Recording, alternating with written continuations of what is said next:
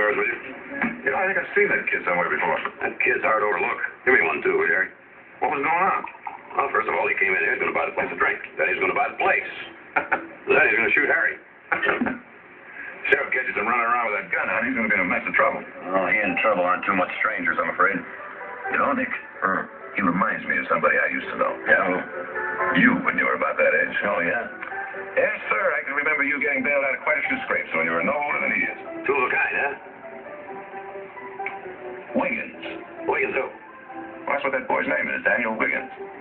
I can remember I did some legal work for his parents when they moved here about a year ago. What kind of parents let a boy out like that? They probably don't know who he is. He was a doctor, Mrs. Wiggins. I made some kind of a financial arrangement to keep him in school up in San Francisco. He was out on the north side of town, just beyond the stage stop. That boy doesn't straighten out. He's not going to see the best side of 16. Oh, he'll probably grow out of it, grow up to be mayor. Probably. Nick, speaking of city officials, when are you going to go see the sheriff? I was going to go over there. Well, of course not. If you're a little too embarrassed to let him know that you've been doing detective work on your own, I'll be going.